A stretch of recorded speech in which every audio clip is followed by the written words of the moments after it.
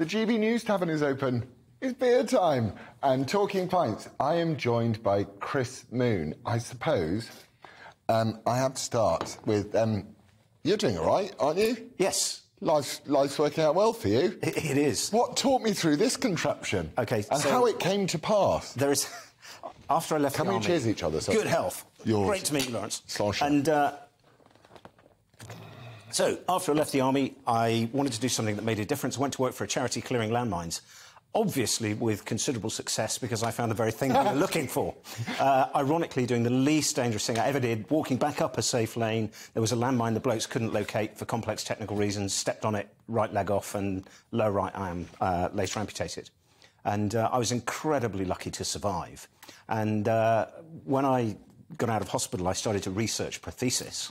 And before I joined the army, I came from a farming background. And I found out that the most effective hand replacement is actually this.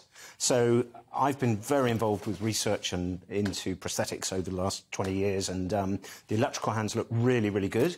And it's really important to say that I understand entirely why many people want them. Yeah. Because when they first came out, people said, why? When people were asked who'd been given them, why do you want to keep it? They'd said, because the first time I feel part of the human race.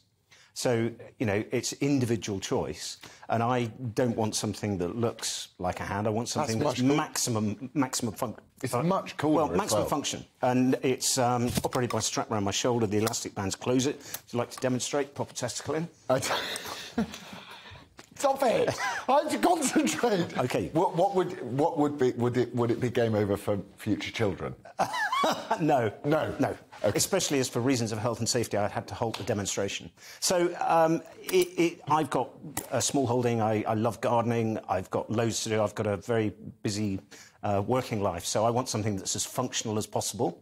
And I used to break the electrical hands. And they're really expensive. This was, I think, $400 about 20 years ago. And for me, it works really well. But once again, I entirely understand why some people want something that looks like a limb. OK, so you come across as someone who's put a remarkably optimistic and brave face on what is a completely life-changing predicament to find yourself in. And, you know, just the thought of you being there doing this for other human beings so that young kids may not run across a path and get blown up by a mine. You've suffered that. How do you cope with the loss of a limb? OK, I think firstly to say different people do it in different ways, and there's no right or wrong answers, and some people may not feel they're able to cope, and I entirely understand that. So I can only talk about my experience. I think the first thing is to be totally realistic, and I think a lot of recovery is about hearing what you don't want to hear as much as it is about telling people what you don't want to tell them. So that would be my starting point. What is it about this that I don't want to hear? Well, the reality is it's not going to grow back, is it? Mm-hmm. So it's never going to be over. So you have to think about it in a way that's constructive. And a lot of my friends and family said, look, Chris Moon's life is over because his hobbies, running, motorcycling, gardening and mountaineering, and above all, he lives for his work, clearing landmines. His life's over because everything requires 2 arms and 2 legs. Nothing could be further than the truth.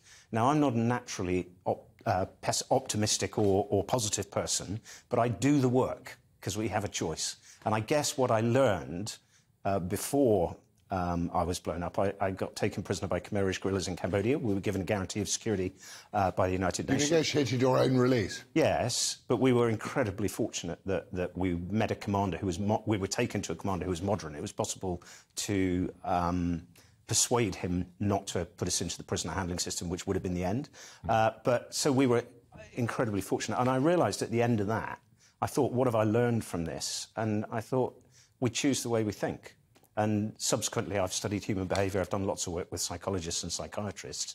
And we do choose the way we think. And although it doesn't always feel like it, the way we feel is determined by the way we think. So the starting point for me is, look, I've got to accept this reality, and I get why all my family and friends think my life's over, but it isn't, because I'm going to be thankful for what I have. And every morning I've got a stark choice. Am I going to look on what I don't have and what's difficult in my life, or am I going to be thankful for what I have and what I can do?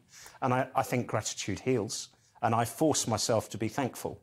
And it's not always easy. If it's difficult, get a book and write it down at the end of every day, because we have so much that we take for granted.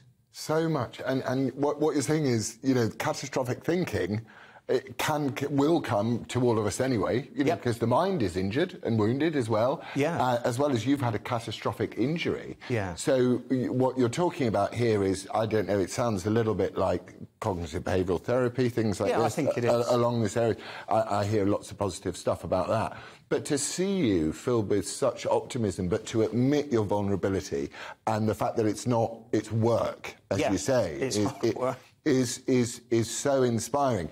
Do you, in terms of like young people today and the military today and you know, and public service today, are you seeing that level of work?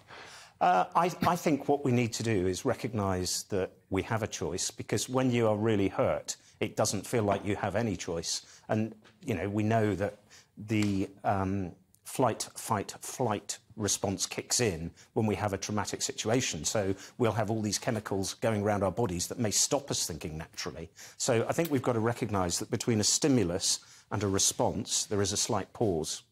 And it's about developing techniques to own the pause, to stop our natural emotional reactions coming in, the fight, flight, flight response. Do you believe in God? Yeah, I do believe there's power of good, creativity, something that is beyond us. I guess nearly dying many times has made me more spiritual, but far less religious. Yeah. Not that I in any way don't respect other people's views and religions. I do, of course, and I have a passionate belief in the dignity of the individual. But for me, yeah, I think quantum physics tells us energy can't be destroyed. It simply changes its form. And, yeah. Chris, we're going to drink to that. I'm going to drink to that, and I'm just going to thank you, because you have made my day. Thank you for your courage, your bravery and your optimism. You're an example. Thank you so much. Thank you, Laurence.